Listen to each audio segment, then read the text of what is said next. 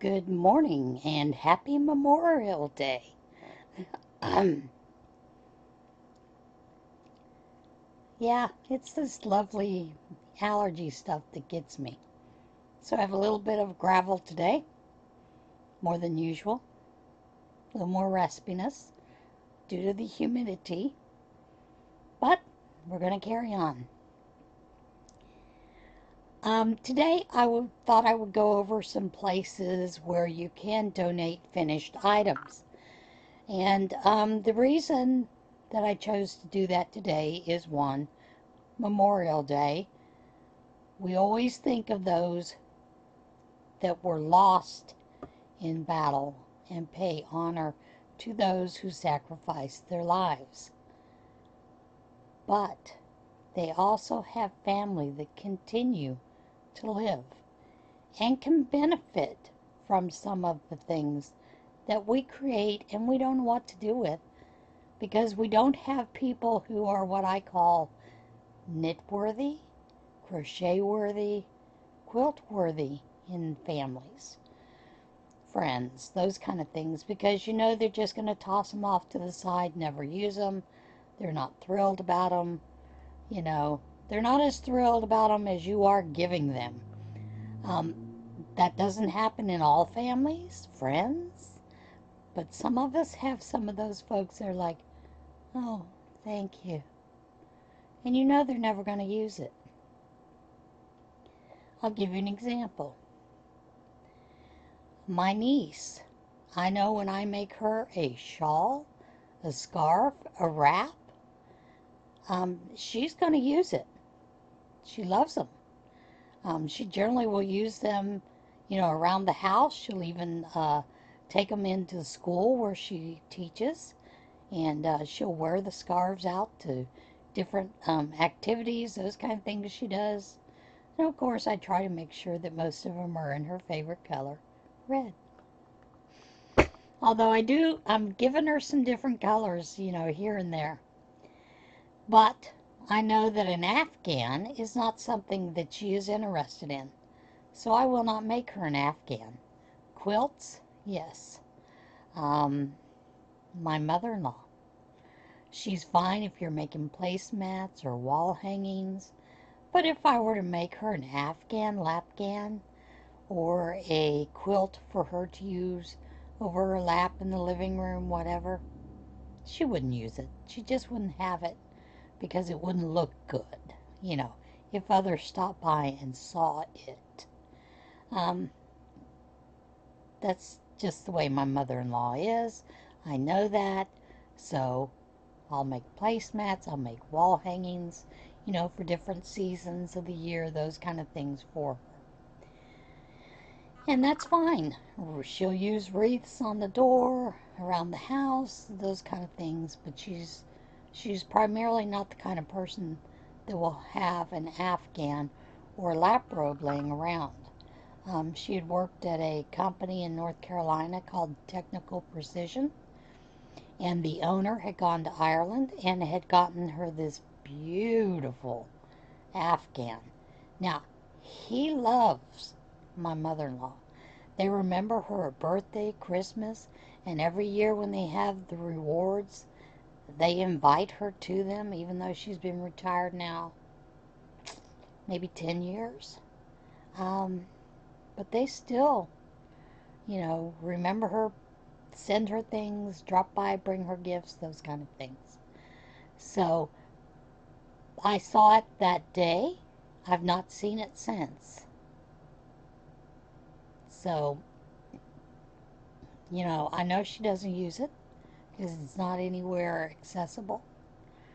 It's just something she's not into, and that's fine. We all have those kind of people in our lives. So, the first thing I'm going to tell you is when you finish making items, think about where you might want to donate them locally. And the reason I say locally is because a lot of people don't think local. They think they need to send it out to Red Cross, or they need to send it out to so-and-so, or this kind of thing. And those places are fine. However, these are some places you could think about that are in your neighborhood. Do you have a Habitat for Humanity? They might very well appreciate Afghans so that when they finish a home for a family, they can present them with an Afghan to go into their living room, on their couch, whatever. Hats, gloves, mittens, scarves. The family may generally be in need. That's generally what Habitat for Humanity is. It's for people who are down on their luck and need some assist. Ask if you have a group locally that does that. Ask if there are any needs that you might be able to fulfill. Now, Habitat for Humanity, if you're making lots of hats and scarves, and I'm going to say this as just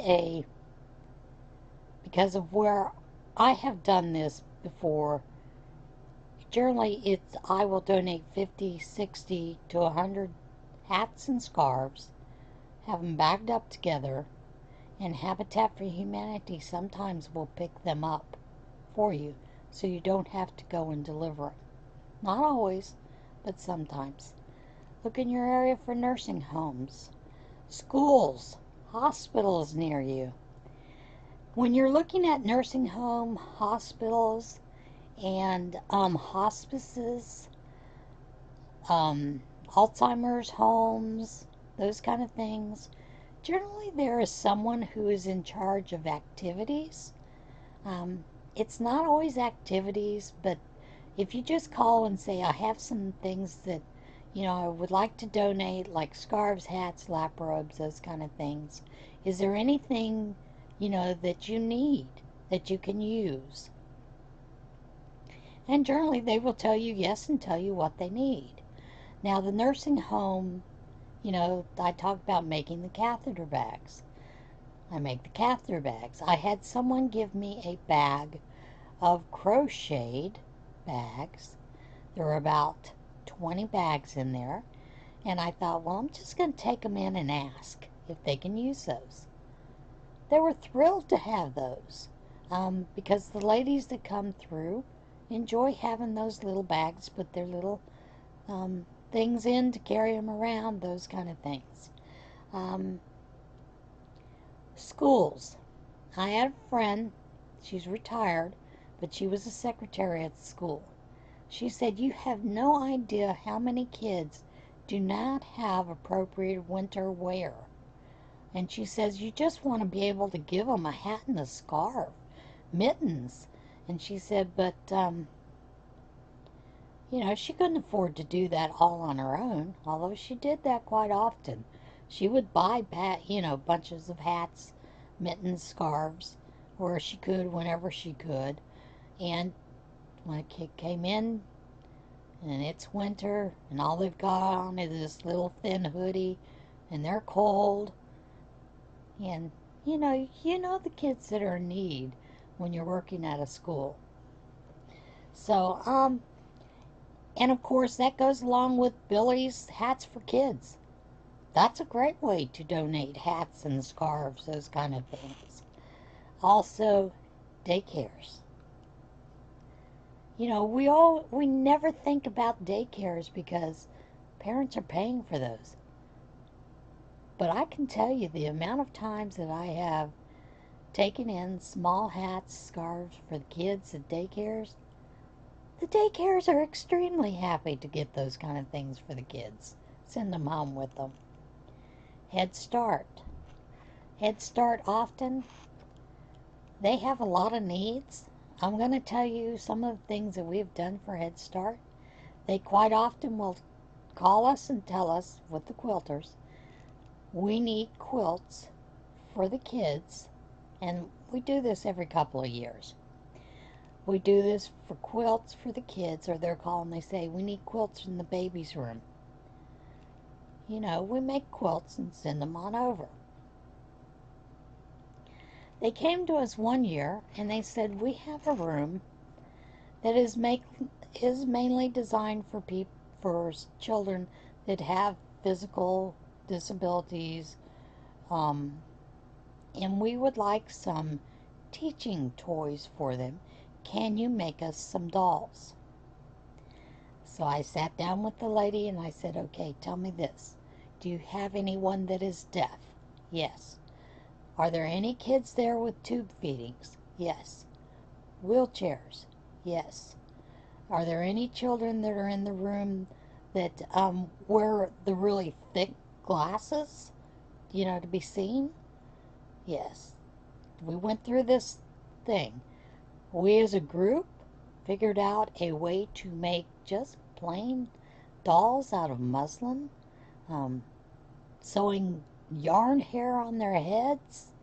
I had the embroidery machine, so I embroidered eyes for all the dolls and a mouth and a little nose, onto the faces.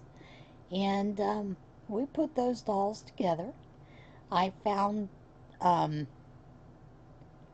had a friend who just happened to have an old G-tube set. It had not been used. It was used for training purposes. And I said to her, what are you going to do with that? She said, well, I'm going to just throw it away. I said, I can use that. So we created a doll who has a G-tube feeding. And found a wheelchair. Had a friend in Roanoke, Virginia. There was a gentleman there that used to make a lot of wheelchair for dolls, for kids who are in wheelchairs. I had called and asked if he had any wheelchairs. He said, no, I've stopped making those. I've reached an age I can't continue. And he said to me, but let me see, I think I have someone who was wanting to sell one. They were going to put it on eBay. And I said, well, I'll buy it. He got in contact with that person. They said, no, you're using it for a good deal, a good deed. I'm going to ship it to you. So they shipped me this small little wheelchair, to put the rag doll in. For the handicapped, those that had hearing aids, we used puffy paint. And right around an area, we drew hearing aids. Some of the dolls had little headbands because some of the kids have Baja hearing aids. So we, simulated making those kind of things. Loved it. Now, we also made little outfits for all these. Some of them were crocheted, some of them were knitted, some of them were sewn. And these kids use these every day. And I'm told that they're getting to a point where they're getting pretty ratty. They might need another group of them. So, yeah, but that has been fun. Homeless shelters, food banks. Check with these people. Check with counseling centers. You've got a phone. Use it. Call first. Don't just head in. Now, almost every area has a American Cancer Center office to where you can go in and get information, those kind of things. A lot of people don't know that they will take the chemo caps and scarves there. Now, I generally wait until September, October to deliver those because they don't really need them year-round, although they will take them if you're making some caps and hats for summer, scarves, do-rags, those kind of things during the summer. Some of the ladies do enjoy those, and generally we just take them directly to the Cancer Society. They will place a hat in the bags that they hand out when the women start their, women and men, when they start radiation therapy, chemotherapy, so that they have them ready to go and they can just hand them out. That's a great place to start with. There are a lot of other places that we don't think about, and this is one that I love. I've told you about the Snuggles project where you can crochet, knit the small blankets, send off for the animals, those kind of things. Now this goes along the lines of that. There is a group on Facebook called Cats for mats for cats. Now, these mats are basically a quilted um, placemat, and they're used to put into the bottom of the little kennel cages, whatever, or the carriers for the animals that come in. We know there's been a lot of flooding, a lot of tornadoes lately. Uh, Mats for Cats, many times, they will list the shelters that have a call or a need for those, and you can ship them out if you want to. Um, they will also take the crocheted, the knitted, those kind of things. Because many times some of these animals are displaced because they can't go into shelters, so they're put into animal shelters, and sometimes they lose their forever home because of whatever. But those items are really needed this time of year. And like I said, Mats for Cats, the gal that runs that group on Facebook, is really good about giving listings of different places. You may find one that's near to you where you can send some items like that. And the good thing with that is it doesn't have to be pretty. You can use every little ball scrap you have for crocheting, knitting. You can use all your scraps for quilting. I generally, if I have a little bit of strip, I don't care if it's, a half inch, 2 inch, 3 inch, whatever. I use the old kitty litter containers, where we get the kitty litter. Clean those out, and I've got, just scraps tucked in there, because I also do applique, and sometimes those scraps come in handy. When I know there is a need, or I don't have projects already planned, quilts that I'm making, I will sit down and I will just make a bunch of mats, set them off to the side, so that I know, when I see that request on that Facebook page, I know I have 10 that I can send out or whatever. And many times they'll fit in those envelopes that you get at the Dollar Tree that are 10.5 by 15.5. If you fold it just right and seal it just right, it'll go in that. So, those are some great places to donate. Now, I'm going to tell you some of these other places. I have a list, but there are a couple of spots where these places are listed, and then you go to their website and you can get the place that's local to you, like Project Linus. They will take quilted, crocheted, knitted blankets, those kind of things. But lots of times you may have a local drop-off point that you can drop those off. In Williamsport, the place you dropped them off at was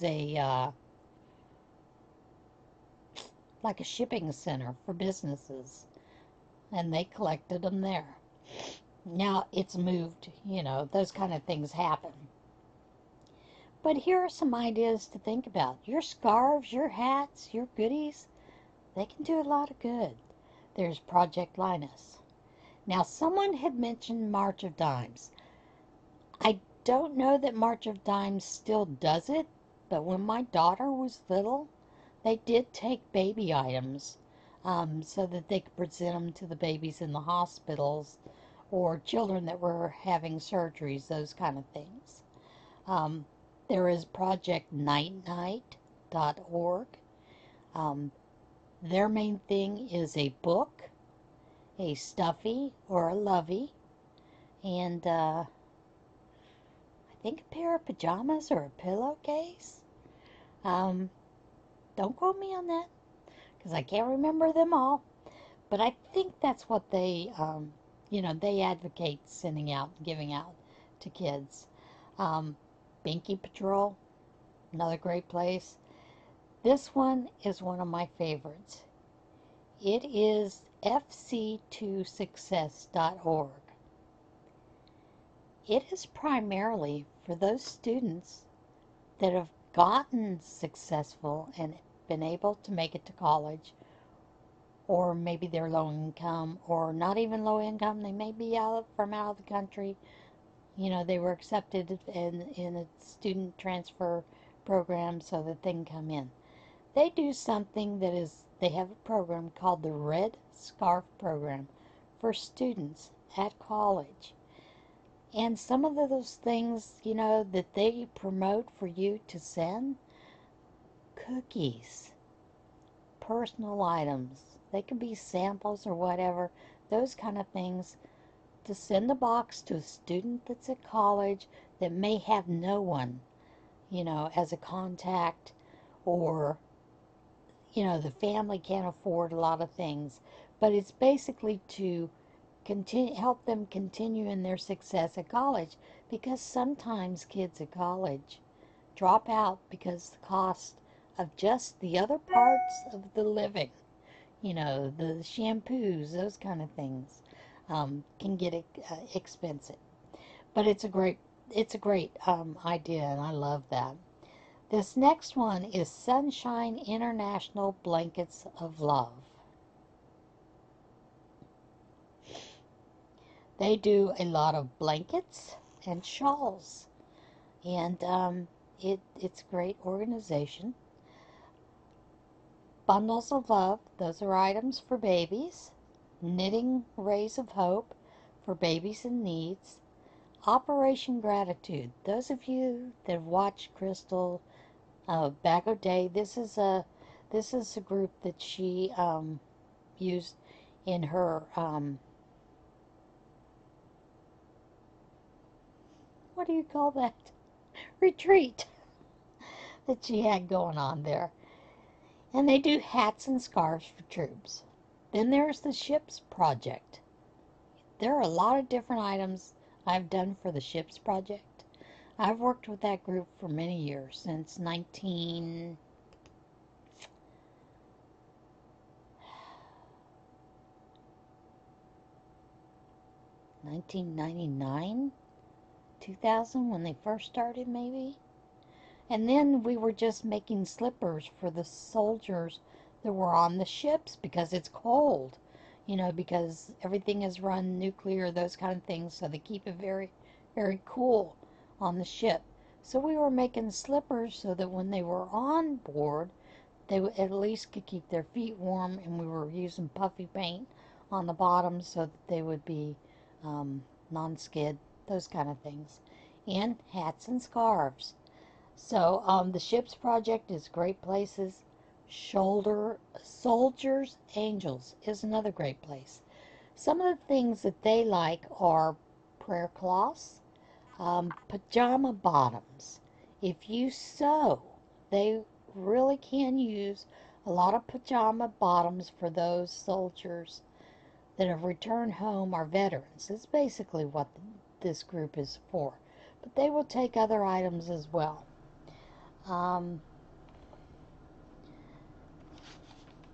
Quite a bit of list going on. As you can tell, we're up to 23 minutes. Knit Your Bit. And this is for VA centers and hospitals. Now, I have a woman that she crochets Afghans all year long, and generally when our knitting group was, she would always ask for small balls of yarn for her granny squares. And we used to always say they're Betty balls, because her name was Betty. So we would say, does anybody have a bunch of Betty balls? And we'd collect them and get them out to Betty, so she had them for her crocheted Afghans. She would take every year 50, 60 to the VA hospital just to hand out. That's a great thing. There's Halos for Hope, chemo caps, Knots of Love, Crochet for Cancer, the Hat Box Foundation, and of course Knitted Knockers, Feel Better Friends, Bridge and Beyond, that is for homeless. They can use hats, scarves, mittens as well. From you to you, as in EWE, to you. They take a lot of those things. Handmade especially for you. Afghans for Afghans. Um, this is also another project that I think is worthy. Although you do have to send them to a central place to be shipped off. But, if you can manage that, go for it. Knit a square. And I have to tell you, when I saw this knit a square, because they take a lot of granny squares, my first thought was Teresa Patton. She has all those squares, Who knows what she's going to do with those, but she could do a good thing with that. Get one of those big envelopes, fill it up with granny squares of your scraps, send them off, somebody else puts them together, and they go for good. There is Mother Bear Project. Mother Bear is one of my favorite projects. You knit or crochet a bear for kids who have HIV or AIDS in some of the third world countries. Izzy dolls are along the same line, comfort dolls, but the Knit-A-Bear is primarily for those with HIV and AIDS. In the third world country, there is this myth that goes along that if a man has AIDS or HIV positive, if he has sex with a virgin, he will be cured. And of course, many times that results in a pregnancy. The baby is born, may have HIV, may have AIDS, or children contracted through, poor sanitary conditions. Yes, I know it's sexually and also bloodborne, but there are many reasons it can be passed on to a child, not just by birth. But this gives them a bit of comfort and measure, when they are diagnosed, because all they see is it's an end of their life. They see the people around them, their elders, that are suffering with these because they can't get a lot of drugs that we have in the U.S. that help slow the progression down. When I was working on an AIDS unit back in the early 90s, I can tell you people were dying left and right. Now you have a lot of these newer drugs that come along. They help someone who has HIV or AIDS live a much longer and productive life. So the Mother Bear Project, I think, is a great one to do for kids. There's Wool Aid, Warm Up America, My Recovery Buddy, Friends of Pine Ridge Reservation. Now, with the Pine Ridge Reservation, I generally am more apt to send money to the group to use for school items that they may need rather than knitted, crocheted, those kind of things. Although the elders do appreciate the crocheted knitted Afghans. But generally you can find a reservation within your state or around that will accept those as well. Pine Ridge is one of the poorest, although they're also now one of the most well-known. I have seen stories where they talk about clothing that was donated to them, and there are just piles of wasted clothing.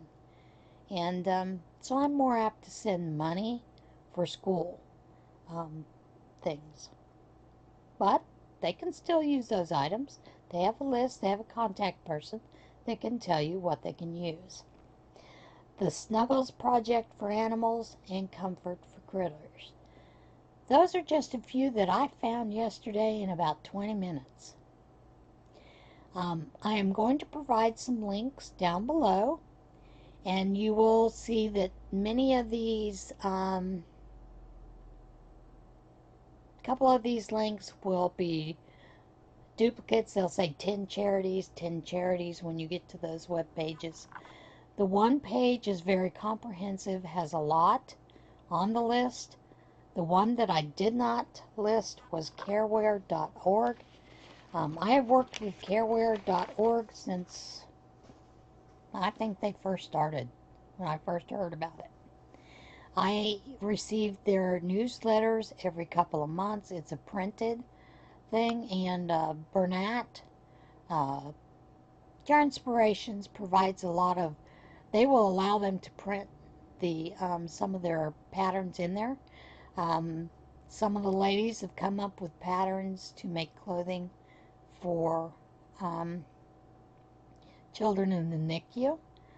There is, I noticed the other day, there is a great little sweater that has snaps that can be used for NICU. It's a knitted sweater, and I saw that on Ravelry, and so I've downloaded that pattern to use in my now repertoire for that. But when I started with Careware, I was making fetal demise pouches. I was making a lot of gowns, t-shirts, those kind of things for babies that were in the NICU. Simply because when I first started, and I was in nursing school still,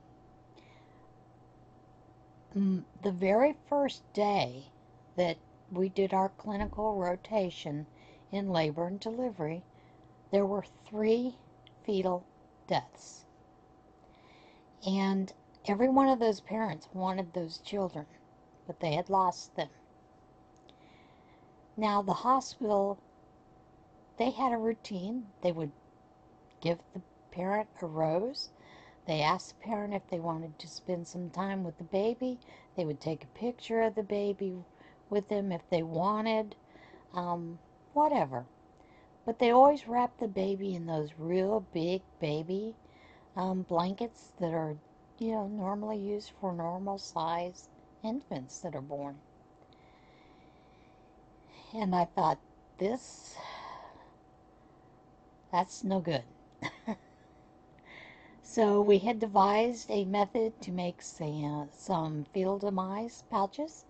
The woman that was in charge, that's the main charge nurse for the NICU and the nursery there at the hospital, I've been friends with her for many years, and I had asked her, is there something, I can make, I can sew, whatever.